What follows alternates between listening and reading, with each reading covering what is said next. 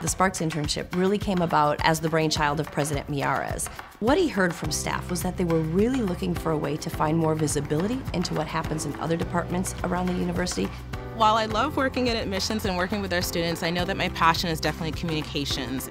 And I did want to eventually move up into management level type positions, and so I felt that the Sparks Internship would be a great opportunity to work with another department, get that experience, and utilize my talents in communications.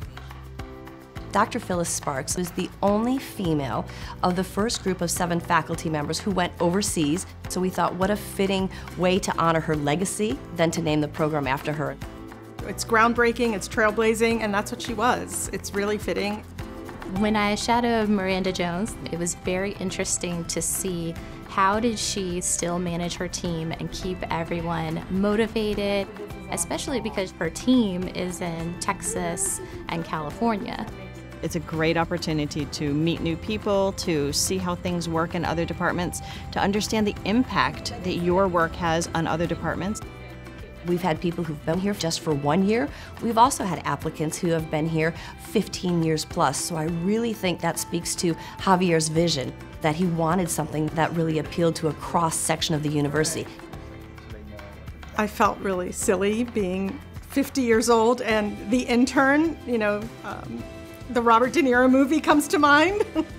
It was interesting. It just really makes you feel it's okay to step outside of your comfort zone and do something that you're not that familiar with.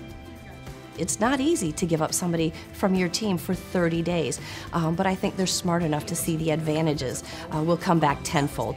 Some of the work that I got to do with change management was actually applicable in my current role as an admissions advisor.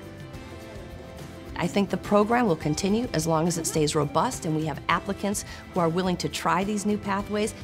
I feel with the Sparks Internship, the university really cares about our progression. My manager, Craig Kaplan, said to me, "I'd hate to see you go, but I'd love to see you go far."